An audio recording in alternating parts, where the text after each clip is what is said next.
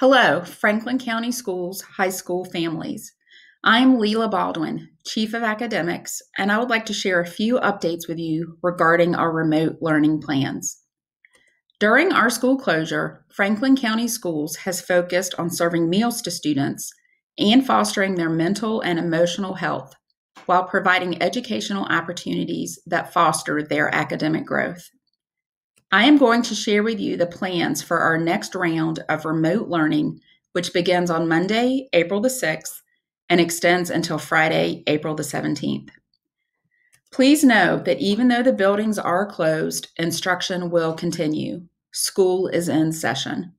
It has just moved from a physical classroom setting to an online classroom setting using your district-issued Chromebook. Teachers will continue to engage with students by posting lessons that may include readings, videos, and other activities. Teachers will still interact with students, but instead of face-to-face interaction, they will interact through either Canvas or Google Classroom, email, phone, or video conferencing. Teachers will initiate weekly contact with students. Students can email or message requests or questions. Teachers will respond as they can between 8 a.m. and 4 p.m. If your student does not have access to a device or limited internet connectivity, you will receive further instructions from your school's principal on how to request a paper version of the online work.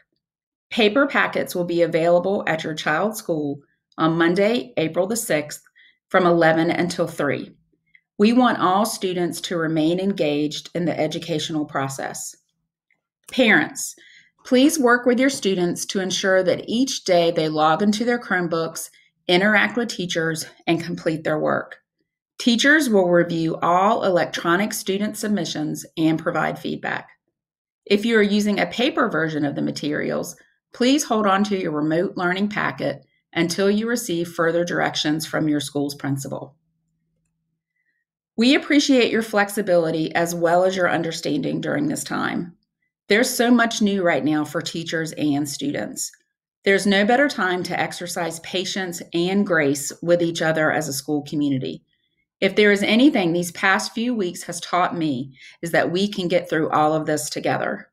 Thank you, have a great day, and please stay safe.